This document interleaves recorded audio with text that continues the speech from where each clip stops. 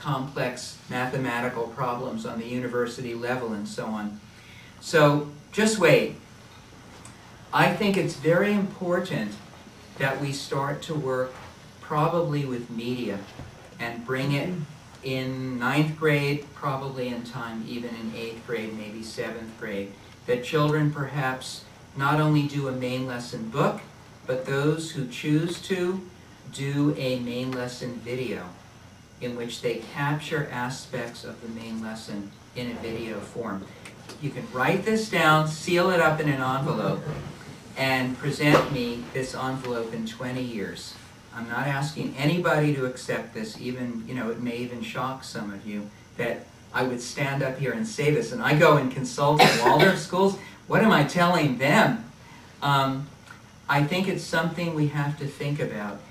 Number one, Waldorf kids are making videos anyway, and you can see them on YouTube. Just key in Rudolf Steiner, Anthroposophy, and you will see videos made by Waldorf kids, many of them clandestine, since their teachers don't know that cell phones can film videos. They walk into your arithmetic class like this, and they do things to push buttons, and the poor arithmetic teacher, they'll come in saying, now you're going to see my crazy arithmetic teacher, watch. Filming the whole thing. So they're very creative, very inventive. And who needs Dan Dugan when we've got students like that presenting Waldorf education? So they're already, there's an 11-year-old girl who did an incredible protest of the firing of her teacher in the Honolulu Waldorf School and presented a whole video about it, imitating all the other teachers and what they said to her about her teacher. It's powerful stuff, really powerful. And she has a whole future ahead of her. She can make many videos before she leaves that school. So this is going to be happening. The question is, does the Waldorf movement want to give children a healthier direction in which a degree of balance can be brought, in which indeed we can really Christianize the media? Is it possible to do that?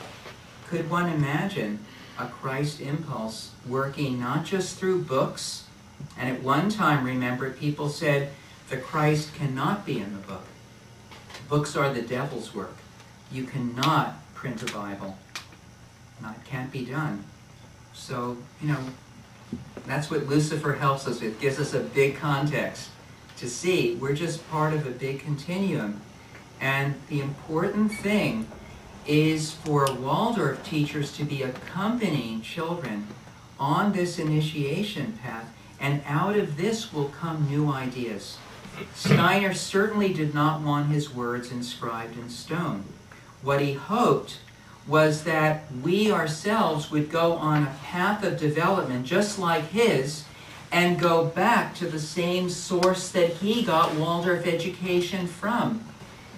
Now, he said you go back to that source, it's not the same as it was 20 years ago, 90 years ago.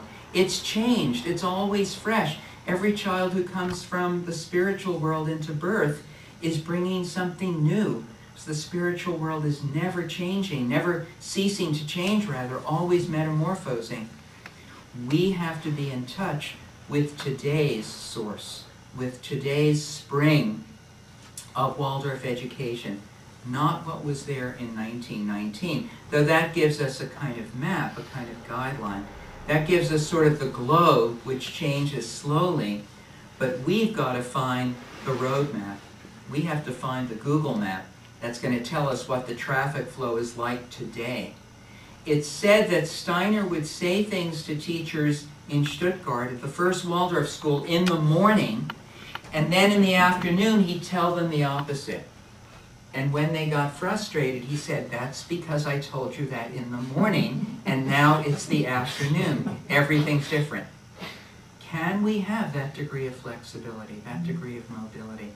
I would say right now, it's kind of, the jury is out. That I do not feel that most independent Waldorf schools are really recognizing what the 21st century is asking of them. It's sort of business as usual, and you know, look, we've been around 50 years. I mean, we know what we're doing, right? And one has to really be careful of that. The life is in the young schools, and I've been very, very surprised to see how much life, how much depth, and what a longing for Christianity is there in the charter schools, at least in the state of California. The teachers there want to bring as much religion as they legally can into their work. They really, really want to meet the children. They really want to be real Waldorf teachers, even though they're in the public school system, which does everything possible to make this very difficult. But the interesting thing is the Waldorf schools are new enough, they've been successful enough, and children are flocking to them in such great numbers that the state is right now a bit of a laissez-faire situation. It depends very much on the district you're in and how politically savvy you are. You can actually do a lot more than one might realize, and I'm amazed at their fearlessness when I see sometimes the timidity in many Waldorf schools about being spiritual at all, saying anything about religion. This is definitely a growing tendency. So something is certainly happening. We're in a time of great change, remarkable, powerful potential for Waldorf schools. And I just want to conclude bringing one more point, because it's already 9 o'clock. I don't want to keep you here much longer.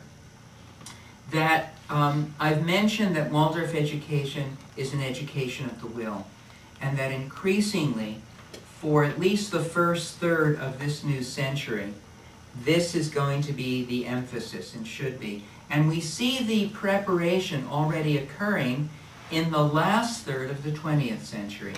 Because Margaret Froelich, a handwork and woodwork teacher who had been trained in Vienna, had worked with Hans Niederhäuser, who was the first real crafts teacher in the first Waldorf school in Stuttgart. She came to the United States, brought handwork and woodwork, and then tried to teach teachers how important these subjects were.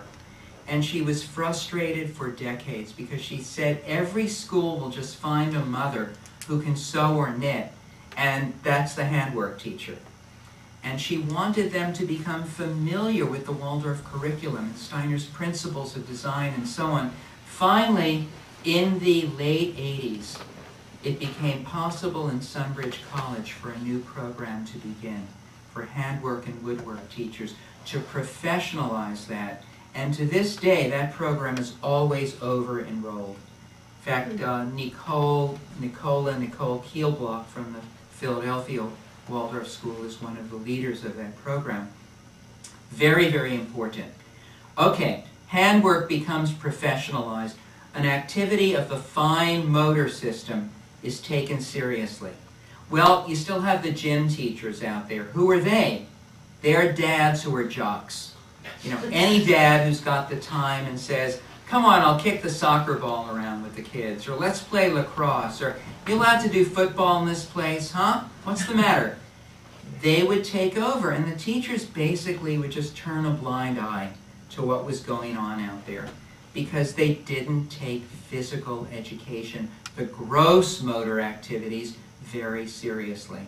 And then Jamin Macmillan appeared like a white knight out of the blue, coming from Europe, and said, PE has to be professionalized.